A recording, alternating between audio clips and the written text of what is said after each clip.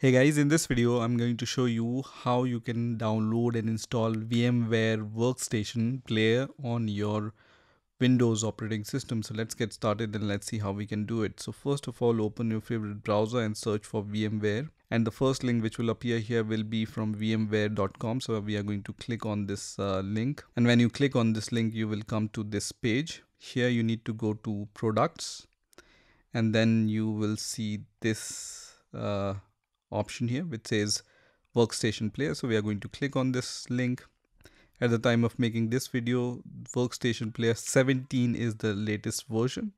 So we are going to just click on download for free button, and then we come to this next page.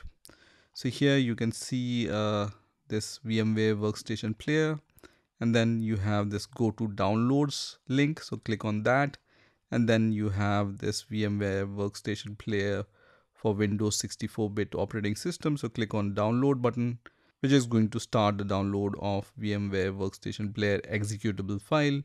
At the time of making this video, it's around 577 MB. So just wait for the download to complete.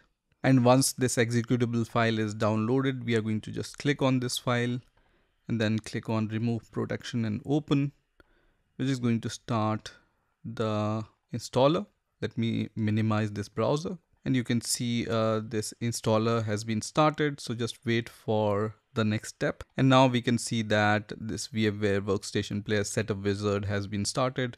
At this point, click on next, and then you need to just agree with the license terms and conditions. If you agree, just check this checkbox and then click on next, and then you have the custom setup. So here you can see add VMware Workstation console tool into system path. We are going to leave it as it is. This will be the default location where VMware will be installed. And also you have the enhanced keyboard drivers. So I'm going to just check this checkbox also and then click on next. And then it says join the VMware Customer Experience Improvement Program and check the product update. So I'm going to uncheck this second option and then click on next. And on the next window, I can see the shortcuts. So it will create the desktop shortcut and start menu program folder. Click on next. And then it says ready to upgrade VMware Workstation Player. So it's going to check if you have the older version of VMware Workstation Player. And if you have, it's going to upgrade to the newer version. So just click on upgrade, and then the installation will start. So just wait for the installation to finish. And once the installation is finished, you can see completed the VMware Workstation Player 17 setup. So I can just click on finish button, and then it says you must restart the system for the configuration changes made to VMware to take effect. So you need to restart your Windows operating system once in order to fully use VMware Workstation Player. So if you want to do it, just click on yes. If you want to manually restart, click on no. So I want to do it later, so I will click on no here.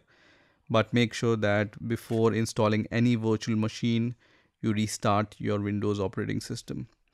Now once it's installed, you will be able to see the VMware Workstation under VMware here. So just search for VMware folder, and then you have this VMware Workstation Player. So just click on it and it's going to start VMware Workstation Player.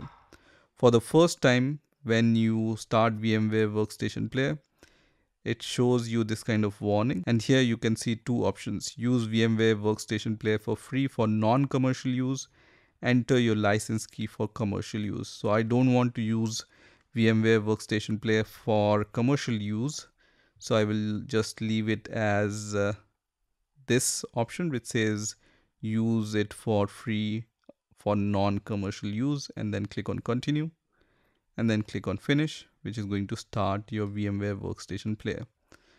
So now you can start installing new virtual machines on VMware Workstation Player. You just need to click on create a new virtual machine, and if you have an ISO file of any operating system, you can install it with VMware Workstation Player and use it virtually on your host operating system. So that's it for this video. I hope you've enjoyed this video, and I will see you in the next video.